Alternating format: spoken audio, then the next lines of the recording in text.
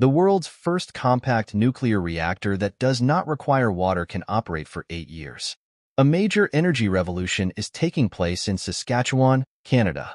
The world's first compact nuclear reactor, planned to be operational by 2029, will be able to operate for 8 years without needing water.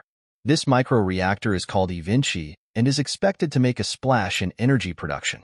Premier Scott Moe stated that this project was specifically designed to meet Saskatchewan's energy needs and promises a greener future.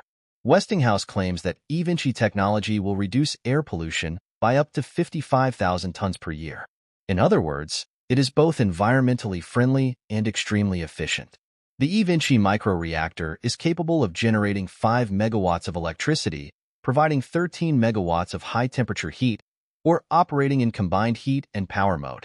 This small but powerful reactor can be easily integrated into existing energy grids and used with renewable energy sources.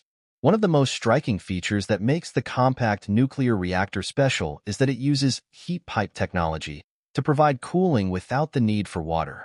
Unlike traditional nuclear reactors, the eVinci does not rely on water and can be removed and replaced after 8 years of service.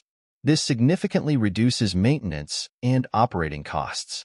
Westinghouse is focusing on the portability of this compact nuclear reactor and its potential to provide energy to remote or underserved areas. According to the U.S. Department of Energy, several microreactors are currently under development across the United States. These innovative reactors could definitely make a big difference in the energy sector. So, what do you think? You can leave your opinions in the comments section below.